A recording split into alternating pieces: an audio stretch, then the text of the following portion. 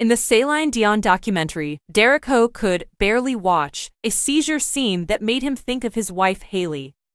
Hough found the Celine Dion documentary, I Am Celine Dion, to be a bittersweet experience.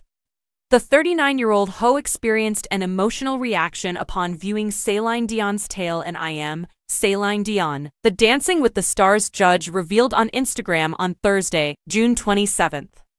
A cute video of the 56-year-old firecracker singer and 29-year-old Erbert getting to know one another backstage a few years ago was posted by Hough.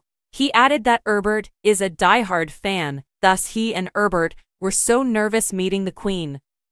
Hough was inspired by Dion's narrative, but he was also reminded of his wife's medical struggle by witnessing the very difficult scene in which the singer, who suffers from stiff person syndrome (SPS), goes through a seizure in real time.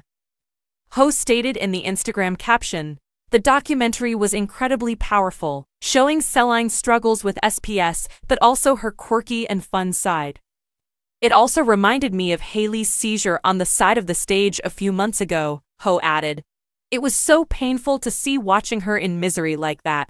I found it hard to watch again." Erbert underwent an emergency craniectomy in December 2023 after it was discovered that he had a cerebral hemorrhage due to a ruptured blood vessel. A few weeks following the procedure,